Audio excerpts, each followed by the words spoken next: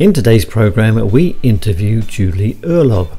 She's the author of the Business Sustainability Handbook, founder and managing partner of Tiger Company, and is recognized as one of the top thought leaders in social media for sustainability. Now, when she's not helping companies sort out their sustainability policies, you can find her on the back of a mountain bike, as she is an avid endurance mountain bike racer and has competed in the National Ultra Endurance Series, 24-hour mountain bike national championships, and more. So with all that exciting stuff, let's go and join Alan and Julie in the studio now and find out how paleo is so central to a lot of what Julie does. Good morning, Julie, and welcome to the Low Carb Paleo Show.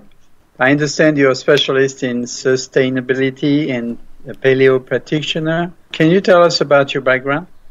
Yes, well, first, Alan, thank you so much for having me here today. I'm thrilled to be a part of this conversation because I think it's unique and offers great value. So a little about me. As you mentioned, I have a background in sustainability and social media. So I help green and sustainable businesses tell their story on social media. But more interesting to that equation is that I'm an endurance mountain bike racer.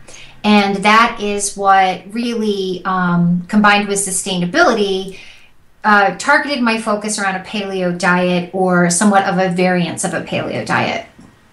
So currently, I would say that I am a modified paleo diet practitioner with somewhat of a vegetarian twist as of the last 2 months. So if you had to summarize it, I'd say that it's an interesting approach because I have an open mind to nutrition as to health and wellness, as well as its combination in sports performance. How do you manage to combine a vegetarian and a paleo diet? Because typically a paleo diet is focused on animal protein. Absolutely. In fact, it's only been within the last couple of months that I have shifted to the vegetarian diet. And I did it as an experiment to see what the difference is. Because previously, as an endurance mountain bike racer, I felt compelled to consume a great deal of meat, lean protein, according to paleo. And as you know, the enzymes and so forth help with muscle and endurance, repair, and so forth. This season, I am not racing. So my requirements, my nutritional requirements are a little bit different than what they would have been in the past. So I thought, okay, this is a perfect time to kind of compare the contrast between the nutritional requirements of racing versus the nutritional requirements of training. Because I'm still training like 10 to 12 hours a week, but I'm not racing at the intensity. So it's distinct and different. And like I said, it is an experiment. And also it's an experiment from a sustainability perspective because there are those in the sustainability space that advocate against meat. You know, they go vegan or vegetarian.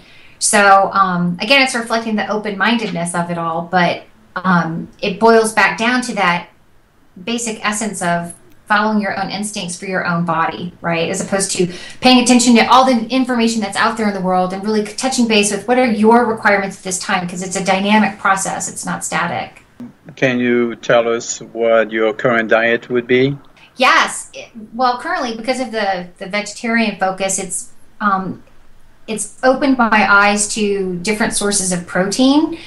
However, it was the paleo diet that really got me to make the choice around the vegetarian, in the sense that, like, currently I eat a lot of fruits, a lot of vegetables, nuts, and although vegetarians, I think, eat more grains, the paleo diet is really advocates against that, and that was something that I really took from paleo that I've still maintained, as well as I don't eat a lot of dairy. And about 2 years ago, it was really when I made this shift, because I was looking at some of the different cookbooks, and unfortunately I didn't have your cookbook available, but there's one, it wasn't so much a cookbook, it was the Fat Chance book by Dr. Lustig, I think, I forget his name, but it was around sugar, and right. That's what led me to the paleo, which led me to the vegetarian, which is where I am now. So the trick, though, is getting quality protein and enough protein with vegetarian, right, in relation to sports performance. And I think that at the end of July is when I'm going to reevaluate that choice and see how that's working. It's been an interesting approach. So for our vegetarian friends out there, can you spell it out, for example, because if you're not eating grains and pulses, then how do you get your complete proteins? Well, I've kind of supplemented with some hemp protein powder. I've used a lot of that. I've started paying more attention to the protein content in the vegetables and how to combine them. A lot of advocates are around like rice and quinoa. Like I said, the paleo thing with the rice, I'm not so fond of. I have introduced in moderate amounts some quinoa. And then I've explored some new supplements for micronutrients. They're not so much around the protein, but it's a mulberry, white mulberries. They're not so high in the protein, but they're really high in micronutrients. So like I said, I'm still in this exploratory phase, and that's, I think, the complication, right? That's the advantage of following the paleo diet versus, say, a vegetarian diet. When you talk about paleo, it gives you, I think, a clearer roadmap if you are embarking on that path. Whereas for me, even though I feel like I have some sound nutrition and a background around it, that going vegetarian has been a little bit more challenging in terms of where do I find those complete proteins that meet my requirements of, say, not having dairy. I'm not eating eggs at the moment, and I'm not having meat. So how do I do that and not have so many grains and mixing with beans, because I'm not doing the bean thing. So you see what I'm saying? It's not as clear of a roadmap as, say, a paleo diet would be. I have a very good source of sea vegetable protein, which is blue-green algae. Yes. Have you tried that? I have. Well, you can get powders, like at Whole Foods. I'll go and I've experimented with different powders, and that's helpful. But the trick is finding it to be tasteful and something that you yearn and look forward to having, as opposed to just eating to live, right? I mean, part of the beauty of food is that culture and sharing with others and having it be something that, you know, when you go out with friends, I mean, you're not like, oh, can't have that. Oh, not that either. I mean, like, invite you to go to dinner. So, you know, it has to be a lifestyle that works, and that is, you know, I can take when I speak at different events and conferences, and, you know, and it also has to be one that resonates with me. Like, my body has changed. I'm 47 now, so my body has changed in its nutritional needs and what it prefers than when I was younger. And I think all of those factors play into it, into the decision making and making it an enjoyable experience rather than just something to, otherwise, I mean, why even eat them? Just have some lab product, right? Right. Yeah. So it sounds to me like if you're not eating dairy, no eggs, then you're vegan, really. Sort of, I guess so. I hate to put a label on it because I use the paleo as my guidepost, right?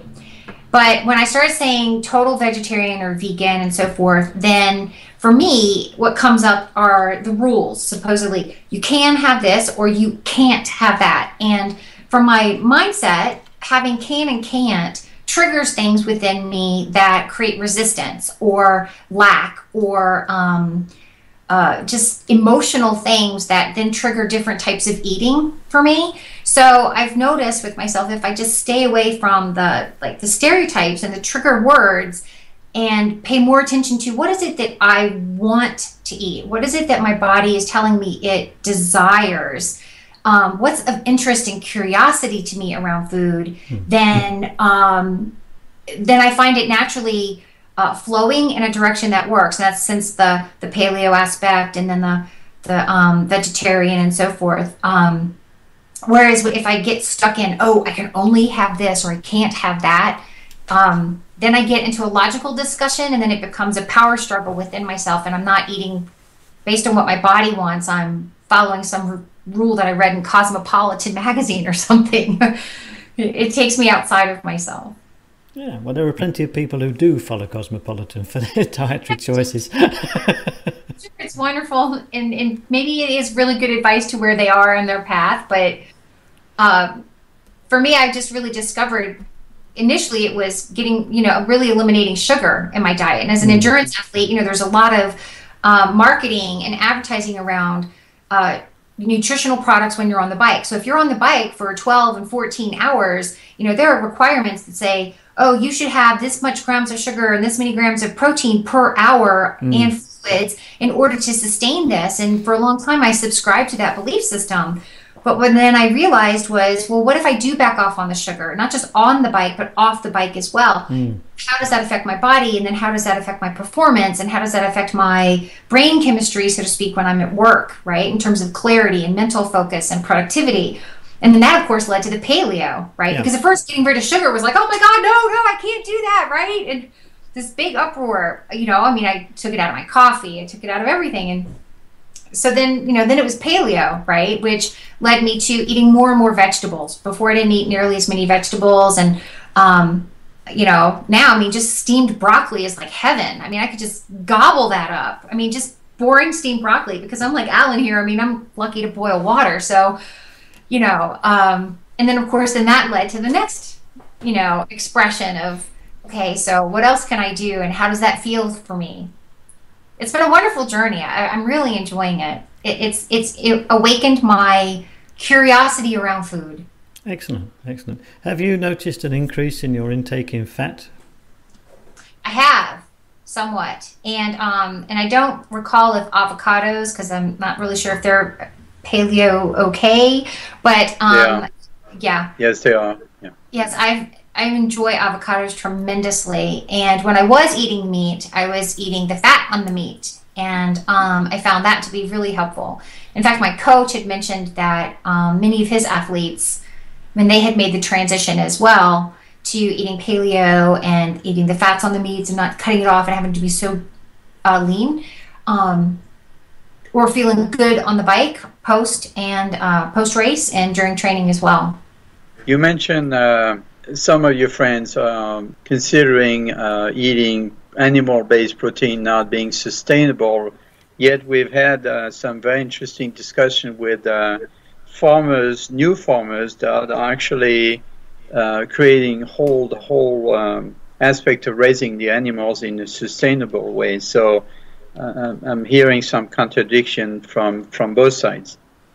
Yes, and I can see why, because being in this space, I see the same type of contradiction, and I think that's not unlike everything else that we see in the sustainability space, meaning it's still evolving. Sustainability as a whole is evolving. What it means to be sustainable is evolving from a corporation standpoint, from a personal standpoint. So what I like to do is point back to the individual and say, what is your definition of sustainability and how does that resonate with you in terms of your values? And then how is that expressed? So for me, for instance, when I was eating meat, which has been my whole entire life except for these last 2 months, the idea around it was sourcing it locally. Grass-fed meat is more sustainable to me than the corn, in the sense when they're fed corn, because corn is like monocropping and so forth. Non-GMO, right? Because I'm opposed to that. And while I'm not a specialist in those two specific fields in terms of agriculture and GMO and so forth, it's a big movement, and local sourcing can provide many benefits, much like what I think like bees, with the honey to local bees in terms of the nutrients that are local to that area actually help the people that live in that space, right? So it helps the economy and other factors in terms of sourcing locally. So, when you look at the bigger picture of the sustainability, it's not so much just, is it the meat, right? Or is it the ecosystem that the farmer creates, but it's the economic perspective, right? Sustainability from an economic wholesome space, right, and how it impacts people. So it can, like I said, it varies in terms of how you define sustainability and those values and how it resonates with you.